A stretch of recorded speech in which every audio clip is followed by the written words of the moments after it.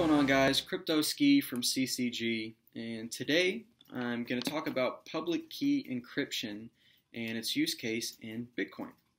So public key encryption is a way to safely transmit value or messages over internet. You don't have to fear someone coming in and interfering or manipulating that message that you're trying to send with this encryption protocol. It's commonly used. It's used whenever you're searching the web with HTTPS. When you send an email, that's encrypted using public key encryption with PGP. And finally, it's used in Bitcoin.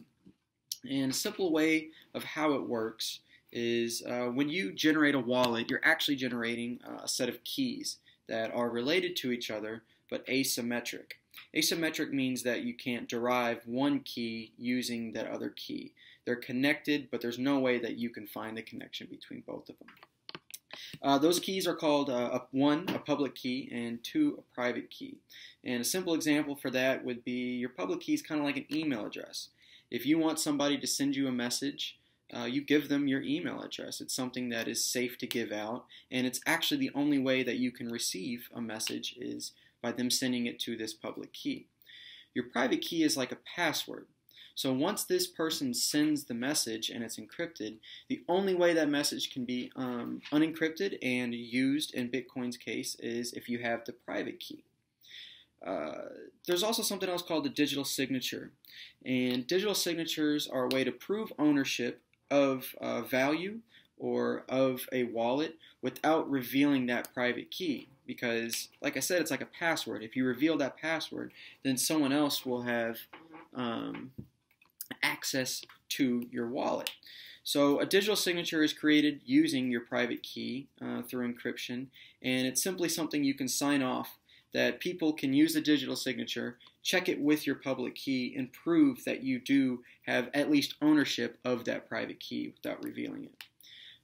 One example, the real life example, show you is what if Alice wanted to send $5 to Bob using the Bitcoin network. So Alice would create a message claiming that she wants to send $5 worth of Bitcoin to Bob, and she would sign it with her digital signature, proving that she has access to those funds, that those funds are under her control.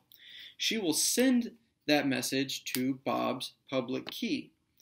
When that message is sent to Bob, he can decrypt that message with the private key, and that value now becomes his, and he has the opportunity to now spend or move those Bitcoins on the network using his digital signature moving forward.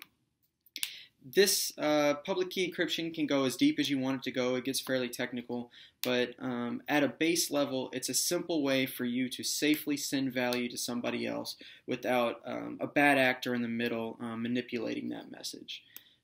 Please stay tuned, guys, for more videos.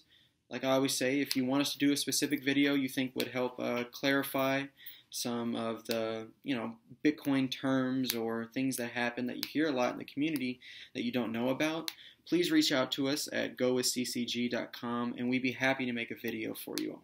Thank you so much.